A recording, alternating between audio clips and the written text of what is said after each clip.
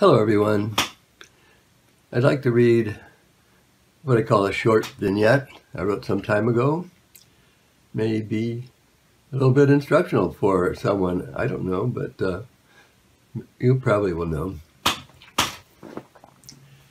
Oh, for times catching crawdads in the river, reaching for butterflies on a leaf, a monarch, even a tiger swallowtail. Off to the fruit stand for a red plum. Swimming, garter snakes, tadpoles and spiders. These are the times I simply was.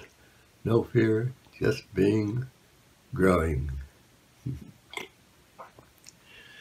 Then the times living behind my eyes, looking into a world of space and time.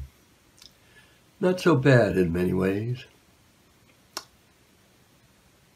Living in the solar plexus, not so bad.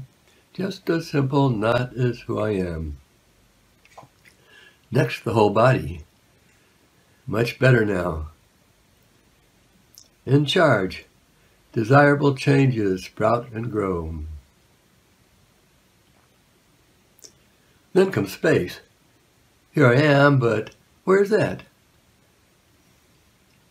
Am I body or am I space? Or both? Oh well, who's to tell? Space disappears, so did time.